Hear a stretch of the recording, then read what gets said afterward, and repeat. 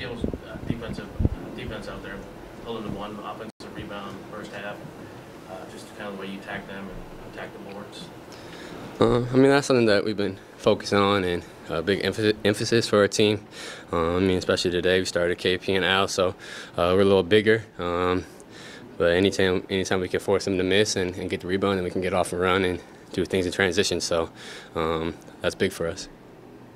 You guys had that lull at the start of the second quarter defensively, just some kind of unsettled offensive possessions, but then snapped out of it. Joe was talking about how this team, like this season, has generally done a really good job not letting those things linger. What's been the key to that for you?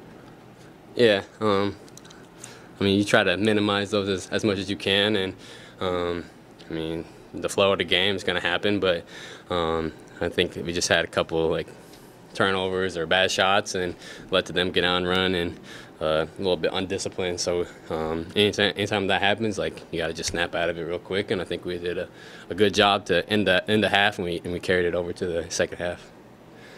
What was your thought process when Wemby broke free there?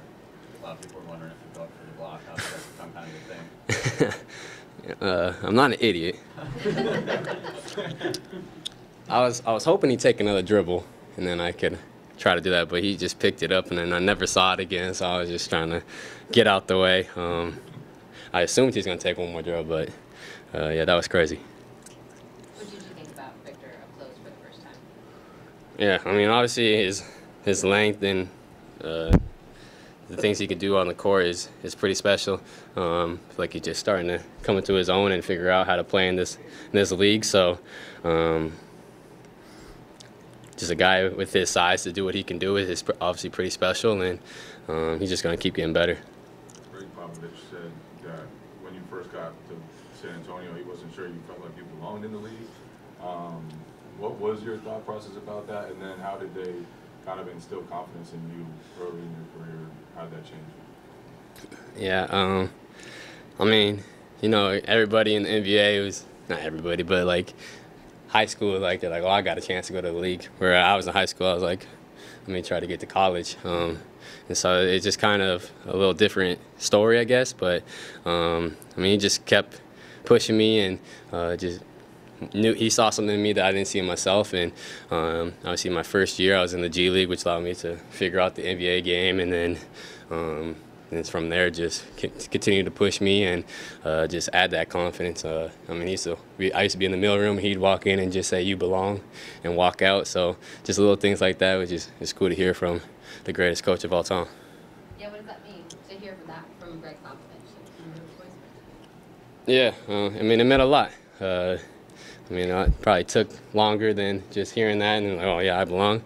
But just constantly saying in my corner and believing in me, it definitely went a long way. How would you compare yourself now, confidence-wise, to your rookie year? I mean, my rookie year, I'm just trying to figure it out. I think every rookie, it's different for them, but it's a whole new league. This is something you watched since you were a young kid, so now I just feel more comfortable. Like I know I belong in this league. I know what I can do in this league, and just got to continue to improve and work on those things. Was there a time or a moment when you started to feel that shift? That I belonged? Probably like in the second year, I was like, oh, I can play in this league. And then after that, you gotta just continue to improve and work on things. So that second year, I was like, oh, I can play here. And then a lot of guys have like that moment, and I just wanted to continue to push it so I can play a long time in this league. Just your thoughts of coming back and playing here and the reaction with the fans. Yeah, it's always going to be special to come back to San Antonio. I mean, this is where I started. This is so many great memories and times here on the court, off the court. So every time I come back here, it's going to be special. But the fans today were unreal. I mean, even the Boston fans that are here in San Antonio, crazy, and I'm just all thankful and grateful for it all. Sir, so I just want to ask you, a lot of success going on with Colorado and the men's and women's program.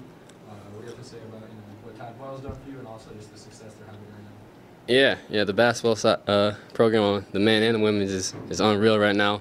We got two of the top point guards on both the men's and the women's side. I mean, I was with the men's side a little bit this summer, and just seeing them and their work ethic, I'm excited for them, and they're looking really good right now. What did you think? You don't usually hear all-star chants at a game. What did you think hearing that here, and what have you thought in general? It's like become kind of a movement these last couple of weeks. Yeah, I'm just thankful and grateful. I mean, I'm just trying to go out there and help us win. I think if I was to make an all-star game, it's because of how much we're winning and the type of team we have. So I'm just thankful to be part of this team and this organization and the culture that we're building here. And me making it or not making it doesn't change the fact that I'm just thankful to be here. Presented by your New England Ford dealers. Built for America. Built Ford proud.